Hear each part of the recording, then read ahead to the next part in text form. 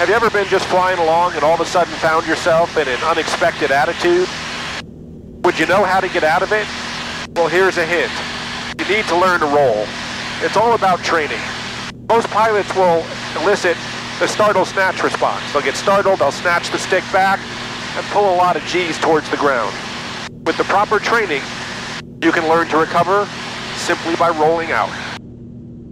That's why every pilot should take an upset prevention and recovery training course. Let me demonstrate the proper recovery technique for an unusual attitude. Let's say you find yourself in a weird attitude. Look at the horizon, unload the stick, roll wings level, recover to level flight. It's just that simple.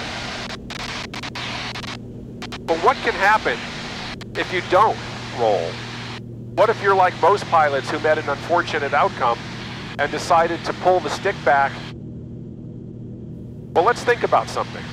Your typical Cessna 172, when flown in the normal category, has a G rating maximum of 3.8, plus 3.8.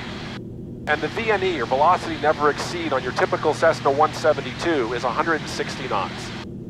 So we're here in a high-performance aerobatic airplane. It's got a 10G rating. Its VNE is 220 knots. So let's simulate the Cessna 172. So here we are at 5,000 feet, 100 knots, simulating a Cessna 172 in a rollover accident where the pilot panics and snatches the stick hard and pulls through. Let's just see what happens. Panic, pull the stick back. I'm stalling. Oh, I'm stalling. I'm losing altitude like crazy. Hit 160 knots, pulled 5.5 Gs, and lost 1,000 feet. And it was a terrifying experience for the untrained pilot. It's very unlikely that a pilot who's never had unusual attitude training would be willing to pull the necessary Gs to minimize the altitude loss. So let's simulate the Cessna pilot who gets rolled over from 100 knots and is afraid to pull the amount of Gs and doesn't want to pull hard enough. Roll over, I start pulling. I feel Gs, I let off. I feel Gs. I look at the airspeed indicator.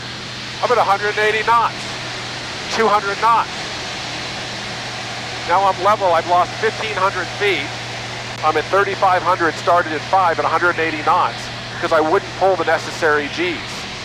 When would you find yourself in an unexpected attitude?